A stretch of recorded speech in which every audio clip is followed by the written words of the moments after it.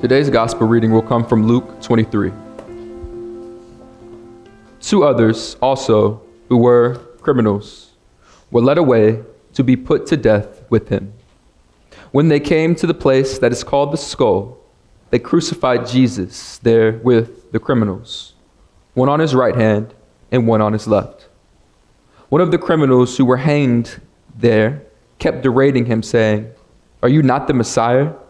Save yourself and us." But the other rebuked him, saying, "Do you not fear God, since you are under the same sentence of condemnation? And we indeed have been condemned justly, for we are getting what we deserve for our deeds. But this man has done nothing wrong." Then he said, "Jesus, remember me when you come into your kingdom." He replied, "Truly, I tell you, today you'll be with me in paradise." This is the word of God for us, the people of God. Thanks be to God.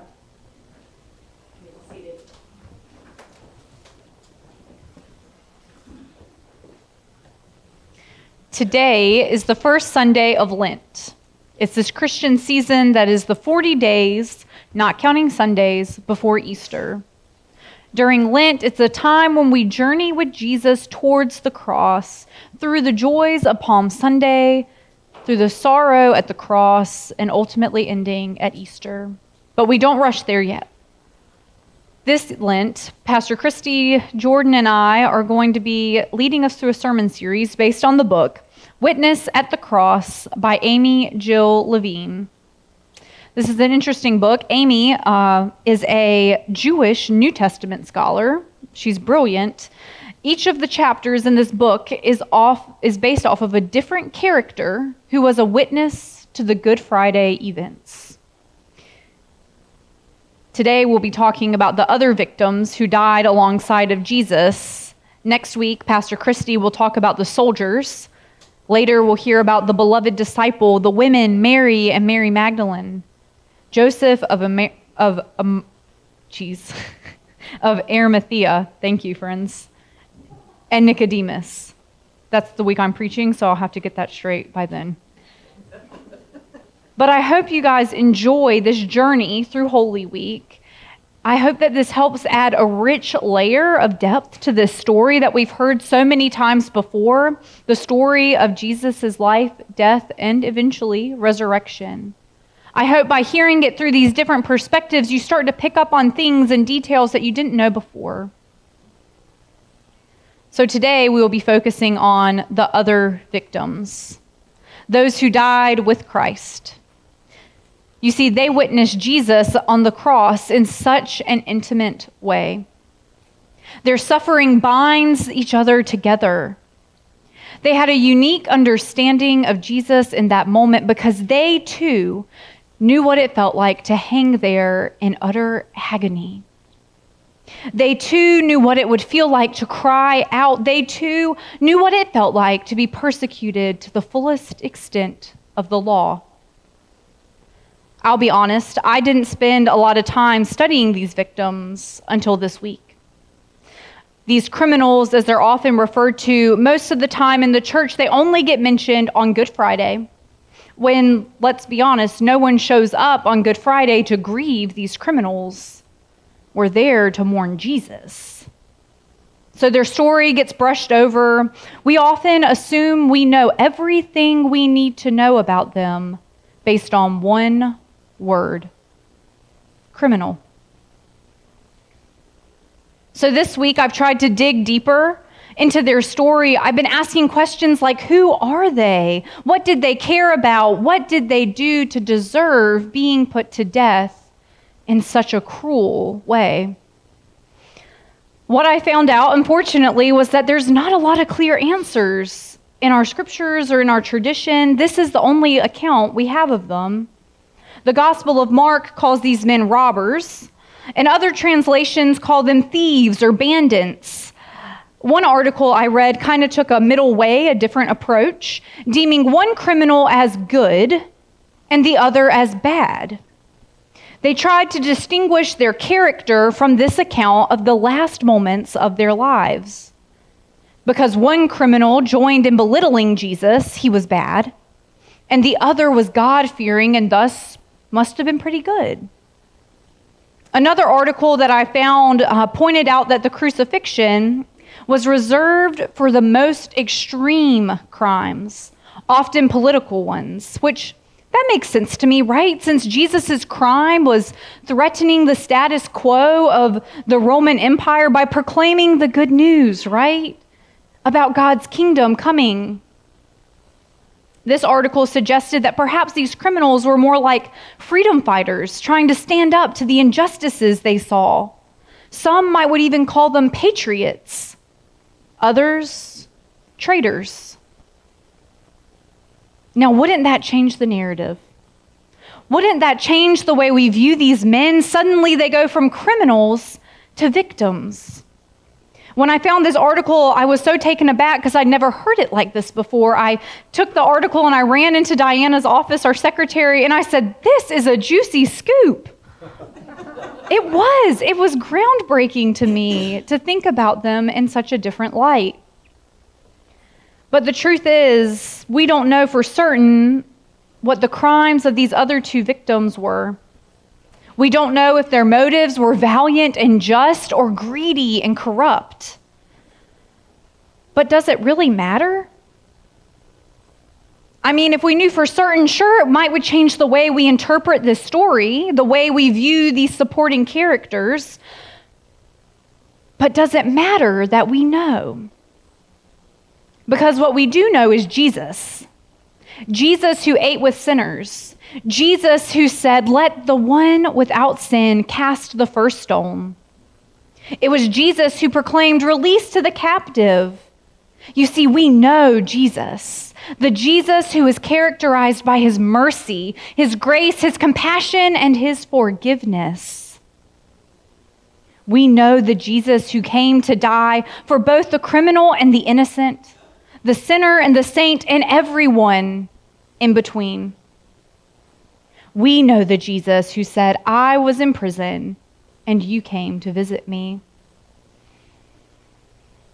A couple weeks ago, Jackie and I were leading confirmation class with some of our middle schoolers, and we were learning about our Methodist heritage and our Methodist roots by talking about some of the spiritual practices and habits of John Wesley, the founder of Methodism. The youth were particularly interested in two of John Wesley's famous spiritual disciplines: fasting and visiting people in prison. Both of these seem pretty timely for Lent. The youth asked questions like, why did he visit people in prison? You mean he went and saw people he didn't even know? Why would he do that? So I gave the pastor answer, the answer that's always right in Sunday school, because Jesus told us to. Referring to the verse that I just mentioned, "I was in prison and you came to visit me." Sure, I was giving the right answer, but that answer, I've realized, was so detached, almost emotionless. I must confess that I have never visited a prison. Yet here I was giving an answer that somehow let me feel like I was sliding by, not feeling any remorse for not abiding by Jesus' command. But luckily for us, Charles Sharp is one of the confirmation mentors. Charles is active in the Kairos prison ministry in our community, and he shared the real reason why it's so important that we do this as Christians. He spoke to the youth with conviction and from the heart, sharing some of his own experiences. He said, it's important because often when people go to jail, they feel forgotten. Sure, they might get a lot of visits from friends and family at the beginning, but eventually those trickle out. They can start to feel lonely, and then they start to feel like they don't matter. Whew. That's why Jesus told us we ought to visit those in prison. For me to say so coldly, Jesus told us so without even bothering to channel the compassion that Jesus was trying to instill in me. Lord, have mercy. That feeling, that desire to be remembered, it's age old. It's almost universal. That very same feeling that was shared between these victims suffering with Jesus, the one dying plea, his one final request, Jesus, remember me when you come into your kingdom. Jesus, remember me. Isn't that what we all want? Deep down on some human level, we all want to be remembered. To be remembered is to matter. That feeling we get when somebody remembers your name or your favorite candy or your birthday. By the way, today's Jordan's birthday. I hate putting him on the spot like that, but it just makes such a good example because every time I say that, everyone oohs or ahs or chuckles, and then he smiles. Because it feels good, right? It gives us that warm, fuzzy feeling to be remembered and to be thought of as someone special. But to be forgotten, to feel forgotten, nobody wants to feel like that. I think back to the one time my dad forgot to pick me up from school. You might know the feeling when you're the last kid left in the cafeteria waiting for the teacher to call your name, and then the teacher gets tired of waiting, so she sends you off to wait in the principal's office. That's what it felt like to feel forgotten for half an hour or so at most. But what must it feel like to suffer in plain view, but people choose not to remember that in the voting booth, or when they pray, or in their actions?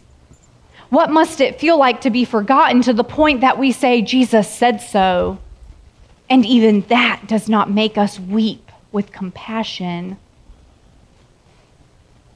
This plea to be remembered, it isn't just about the future. This plea isn't just a call to remember. It's to make sure that we never treat our fellow human beings like numbers on a uniform or on a roll call. It's that we treat each other as individuals, as children of God. Prisoner, parolee, or not, child of God. A call to remember is a call for compassion, a call for second chances, a call to be more like Jesus. Because memory is so powerful. Memory is actually powerful enough to provoke a moral change within us. That's one of the hardest things to change. You see, in the Bible, the Israelites were asked by God to remember when you were a slave in Egypt and to remember the covenant I made with my people. Then he would go on to give new commandments. You see, to create a new kingdom, to bring God's kingdom to earth, we have to remember where we come from. We have to remember whose we are, and we have to let that history and that memory affect us. Even on a global scale, society and our country must learn from our history. We must hear the stories of those who feel forgotten. We must remember if we ever want to make any change. Memories are especially powerful in cases of death. All three of these men are dying. Jesus and the other victims, whether sinner or saint or a combination of the two, we also wonder, how will I be remembered? Or even, who will remember me? Jesus and the other victims are no exception to this. Memories are so important in the mourning process. Even Jesus, this is the first time I'm saying this in this message, because it dawned on me in the last service. Even Jesus wanted to be remembered. We're going to have his Holy Supper. Do this in remembrance of me. Even days before his own death, he was concerned. He asked his disciples, his followers, to remember him. You see, these memories, these traditions, these things that call us back are so important. I think of the many of us at Millbrook who have felt comfort from telling stories of a loved one who's passed on.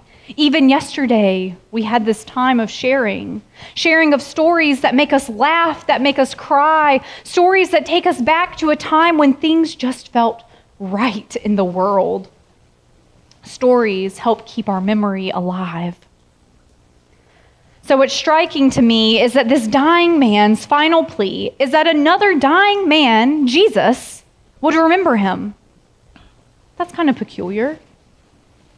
Why would he ask Jesus to remember him when he's dying himself? Why wouldn't he call out to the soldiers or to someone looking on to remember him, someone who's guaranteed another day?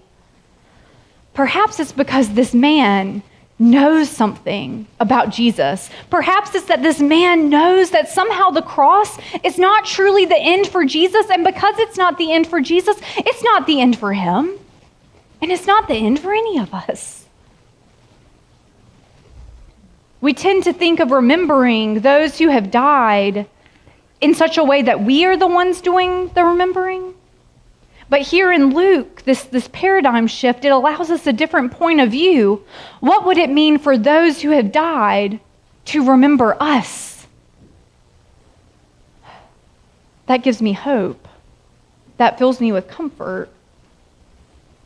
What would it mean to know that God remembers us, that we are not forgotten, that we matter to God?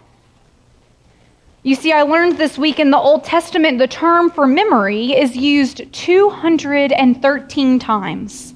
And most of the time, the majority of the time that word is used, it's referring to God remembering us. God remembering the promises he has made. God remembering his children.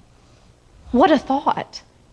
That Jesus, sitting at the right hand of God the Father, is remembering us right now in paradise, speaking our name to the Father. Jesus, remember me, is probably one of the most relatable lines in the Bible because it gets to the heart of our shared humanity. It reaches one of our most fundamental worries, that we might be forgotten, that we will realize all along that we're actually just dust.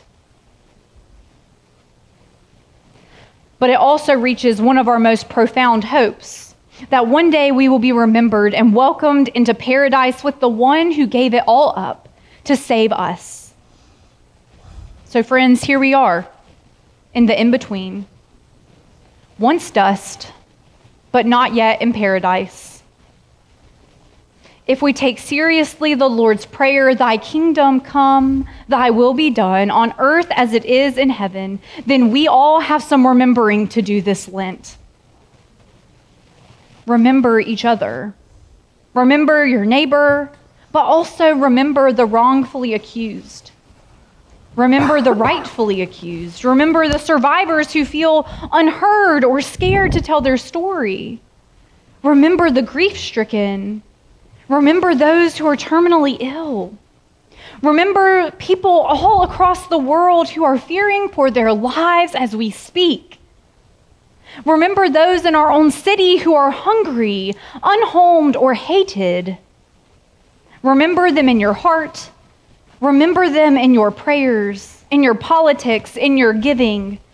Remember them in all your living and in all your loving. Amen.